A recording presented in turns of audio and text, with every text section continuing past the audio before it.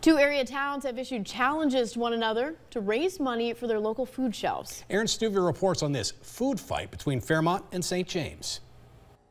March is Minnesota Food Share Month, meaning every dollar raised for food shelves will be matched through GMCC. Food shelves in Fairmont and St. James are taking advantage of the month to promote fundraising in their communities. The mayors of the two towns are childhood friends and have challenged each other to see which town can raise more for their area food shelves. No matter what happens, right, no matter who wins the contest, so to speak, we all win, right? So hopefully we're all going to have, more and more food come in, more and more money come in to help both Martin County and Watonwan County. The window will run through April 6th and will count both donated money and pounds of food adjusted per capita. The Watonwan County Food Shelf says that the local demand for services grows each day, with the shelf currently serving more than 380 families each month. Organizers hope that a little friendly competition will inspire residents to give to their local food shelves, which get the majority of their funding from public support. We're hoping that pulling into what our community already is good at,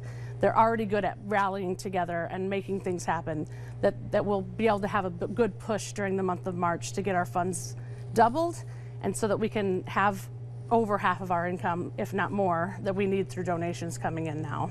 In St. James, Aaron Stuvia, KUIC News Now.